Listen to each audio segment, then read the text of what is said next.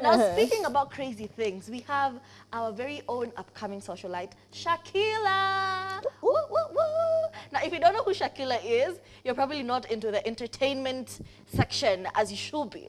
And Shakilla is known to have dated Enrico Mondi on his series about finding a wife. She has been known to date Extendella. Yeah. Or it was Clout or something. She has been known to do very sexy pictures and just be out there doing the most on the internet. True. She even recently embarrassed us as Kenyans. Like, we were collectively embarrassed when she started dating Zazu. Do you know that guy, the Nigerian artist? Akonile Sura personal sana. Zazu, you haven't heard the song? I have heard the song. Yeah, so he was dating that guy and they were just doing the most on the internet with him, filming her while she was twerking for him. And we were just embarrassed. Shakilla, we were embarrassed, please. Anyway, for the third time in a row, Shakilla is turning 20 years old. And this time, there was drama involved. So, here goes the story. Let me tell you the story from when it started. So, it's the day of her birthday. She goes over to her boyfriend's house, her Nigerian boyfriend, and finds that he is not at home. So immediately she thinks that he is cheating on her. So what does she do? She takes this man's passport and goes ahead to ask for $5,000. Ebu ongeza 0.2 tuweke Kenyan currency. Inakuja how much? 500,000. Exactly. She was asking for $500,000 to release this passport. Can you see where I'm going with this? Can you see how crazy it is? Your supposed boyfriend, you're now holding ransom because you think he's cheating on you. However, the boyfriend's brother decided to confront Shakilla, and it ended up in a fight. And somebody decided to tell us, the in-laws, what was going on so that we could sip the tea, so that we could know what's going on. Now, you would expect Shakilla to actually come back and try and clear her name. But nah, she did not. Instead, she posted on her social media, I would like to disassociate myself from those videos that might later surface on the internet of me being involved in an argument or dispute today. Whatever happened, I believe time is what shall make it heal, and it was my bad for my business and personal relations. Queen of the streets, that's what I've always been nicknamed, but like a real street brawl, that was not for me. Basically, she's saying she might be a queen of the streets, but she's not going to be fighting over a man.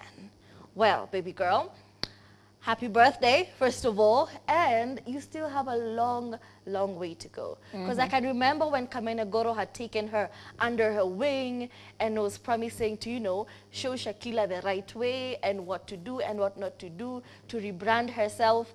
She looked like she was going in a good direction, and then I don't know what happened. You know, you'd also expect that at this age, she'd be focusing on something more substantial and something long-term. But nah, you still want to entertain us. If you want to be a socialite, do it in the correct way. Make it classy. Make it Kanyimbao. Make it Zari Hassan. You know, don't be out here doing the most with people who won't do anything for you. Because in the end, you're just embarrassed. True. We also remember that even her family had disowned her. Yeah. So I can just imagine the mental state she's in and what she's going through at such a young age. And she is exposed and all out here on the internet for everyone to judge. So I am putting that into account. You're very young. You're very famous. What do you do with it? So do you think there's a way that fame actually impacts us and it's so negative and we get lost in it and we're just grasping at straws and the next scandal and the next boyfriend just to remain relevant? I feel like Shakilla is the poster child for how not to be a socialite. That was me. I say this with a lot of concern. First of all, you've been 20 for 5 years, okay?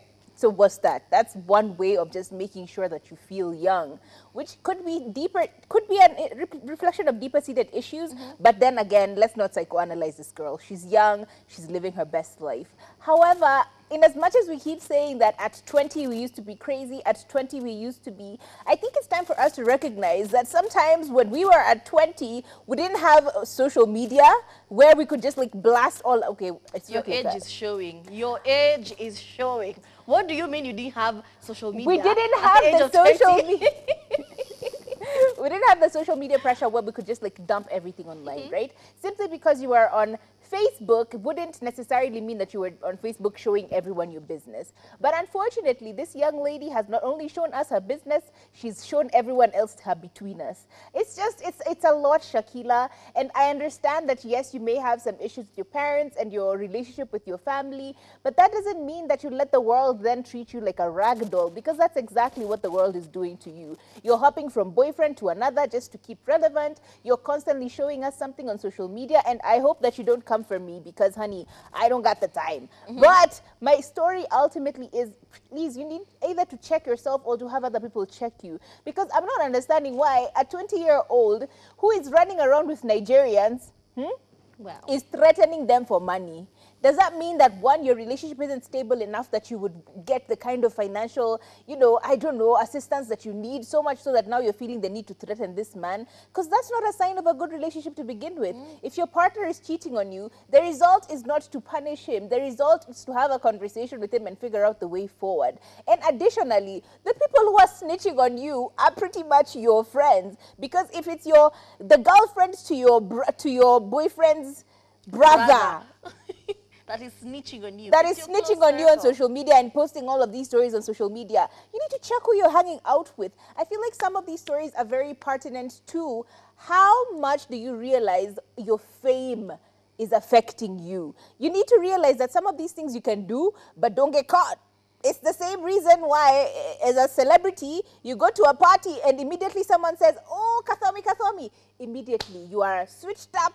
You've code switched, you're a whole new person, you're, prim and proper, and none of the ratchet is coming out. And I know it is your repertoire, but yourself, you're saying that it is not the kind of reputation that you want to be your definition. So start to show us the changes, honey. Because the kind of people you're hanging out with that you're threatening money out of, it's going to come back and bite you right in the hiney, because there is no way you're going to steal someone, blackmail someone and try and extort them, and they don't have something that they can do the exact same thing against you with. I mean, what if they have your nudes? And now your nudes are all over social media, and now it's a nothing whole... we haven't seen though. Okay, so. stop. We haven't seen her between us, so just like try have. and